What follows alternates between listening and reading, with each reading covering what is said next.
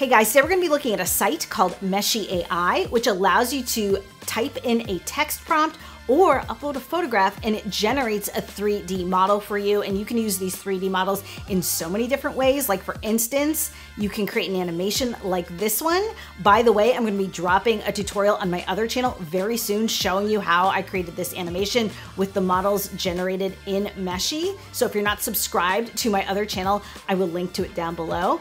Also, if you're into 3D printing, you can use the models generated through Meshy with your 3D printers.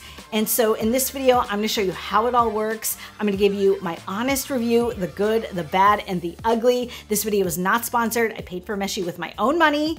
But if you like what you see today, I will drop a link to it down in the description so you can check it out for yourself. All right, let's get into it. So here is the Meshy UI when you sign up for it. And one of the first cool things to look at is that these are models generated by other Meshy AI users that they are making available to other users for download, just because, which I do think is very cool. But to create your own Meshy image, you're going to want to head over to Workspace, and let's start with text to 3D. And for the cookie animation I showed you at the beginning of this video, I'm going to prompt Meshy to make me another type of cookie. Once I've typed in my prompt, I just hit the generate button. And you can see here on the top right of my screen that my asset is being generated. And I found that this generation takes about 2 minutes. Now you can see the first output I get from Meshy is an array of black and white images. If I select this array, here in the middle of my screen, I get a bigger view of these models with different variations. And in this view, I can kind of spin them around. I can zoom in and take a closer look, but I've noticed I can't rotate these 360 degrees to get an entire view of them. I can really only spin them around here on the x-axis. So from here, what you would want to do is select the cookie you like the best. This one's a little thick. This one is more of a sandwich style, and both of these have like crumbs and broken off chips around them, which I don't want. So I am going to modify my prompt and let's see if we get a better result. Okay, so here's my next set of options, and kind of frustratingly, I didn't really get much of an improvement. Again, I got a sandwich cookie. Instead of no crumbs, I got more crumbs, and I asked for it to be only 0.5 centimeter thick, and I got another donut hole. So what I think I'm gonna do is go back to my original generation, and let's select this one here and add the texture to it. So to select it, I just click it in my bigger window here. I've got the green box around it. And then I also get this dialog box about confirming the generation. It's asking me what I want my target poly count to be. And the higher the poly count, the larger the file size is going to be.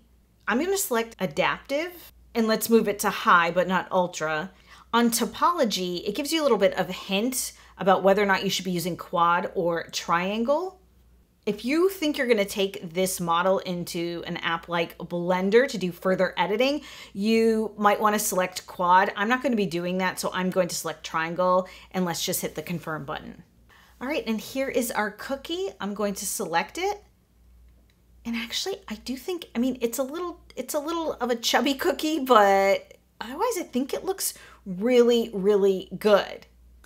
And by the way, if you're not seeing this image in your center window like I am, you may need to modify your Google Chrome settings. Just head up to Chrome, Settings, System, and make sure this is toggled on, Use Graphics Acceleration when available. Okay, so now if I wanted to download this, I could just hit this download button and choose my format. And for my personal purposes, I'm going to use a USDZ file and just hit download. So that's the general text to 3D model workflow. Let's try image to 3D model. So all you need to do is drop in a image that you took yourself or pulled off the internet. This is an image of a handbag I got offline, and hit the generate button. All right, so here are my purse options. And I feel like, with the exception of this bottom right one, these are not bad. I think the clear winner is the bottom left here. You can see the chain is continuous. Backward and forward, it like physically makes sense. Let's select it and hit the confirm button to generate the texture. Okay, here is my bag, and you can see it's a little lumpy looking. It's not as sharp as you would want it to be. That chain looks like it came off the bottom of the ocean. So this is the kind of thing I do think you would need to take into another app and tidy up. Let's see what we can do here in Meshy though. So I am going to select this button here for Smart Healing, and I'm going to attempt to clean up this area where it seemed to be confused by the chains on the purse. And so you can select with this triangle tool. I find this to be a little bit hard to use. You can also move to a paintbrush tool and select the areas you want to heal, is what they call it. And I don't know if this is gonna work. Let's try it, Smart Healing. That did seem to do something, didn't it? I think it's an improvement. I'm going to apply it to the model, and once again, we need to generate. Okay, slight improvement there, but the texture on this is very odd. Let's try modifying the texture by hitting the texture button here, and let's do a text input. Okay, and I think, you know, again, our model isn't perfect looking, but that was a really pretty good result. Let's take this one step further and select the stylize button here, and we can change the style from either like a sculpture or PBR, which is going to give us more realistic lighting. Let's try that one. And here is the result. I'm not crazy about this. The lighting's actually very interesting, but the bag just looks not great. I do prefer our last version for sure. Now what I want to do is try to generate a 3D model based on images I took myself. So we set up in our studio this Rubik's Cube over a very clean background with very even lighting. I snapped several angles of the Rubik's Cube with my iPhone. Let's select image to 3D one more time. So I'm going to delete out that purse image, and I'm going to drag and drop the first image I took myself of the Rubik's Cube. And then I'm going to toggle on multi-view, which is going to allow me to upload 3 other images of that Rubik's Cube. And these are all from different angles. Okay, here are my results. They are not fantastic. This is not a Rubik's Cube. Oh boy. I don't know what to select here. I mean, this one clearly doesn't have the right amount of squares. This one, I guess, looks the most similar. I don't know. I'm gonna hit the confirm button. I'm kind of surprised. I thought this would be an easy one. Okay, yeah, this is like the Bizarro Rubik's Cube here. You can see it actually has some holes in it where we can see the inside of the cube. It looks like it's been melted, or if it was made by a child out of Play-Doh. Definitely not an accurate representation.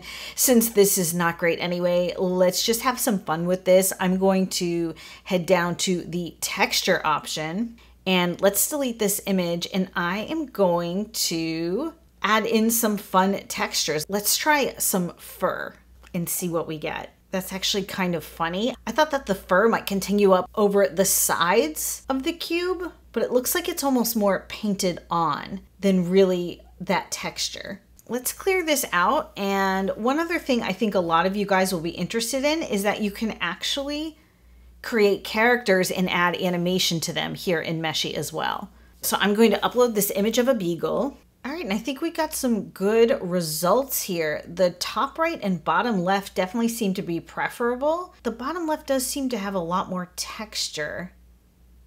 Let's go with that one and generate it. Interesting. He's a little rough looking in some spots, but not bad. The colors are definitely spot on. Let's select the animate button. And to do anything, first we need to rig the model. So I'm going to hit the rig button, and we're supposed to face the dog to the screen left and use the slider to adjust the height so it matches the silhouetted cat here in the shot. I think that looks about right. Let's hit next. And now we need to reposition these markers on the different parts of the dog's body. You're basically indicating to Meshy where the joints of the model are. Okay, here is our dog walking. He looks like he's walking, but he doesn't look like he's doing so hot. I don't think the walking motion on this is as natural as it could be. And now that I'm even looking at the model that they have as their default, he looks like he's walking a little bit funny too.